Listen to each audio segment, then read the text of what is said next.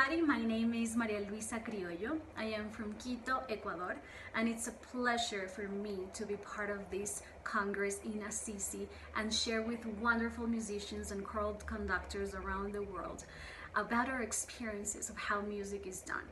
I'm going to talk about the importance of including traditional music in our music curriculum in this learning process. As a music educator, I think it's very important to touch base about these topics.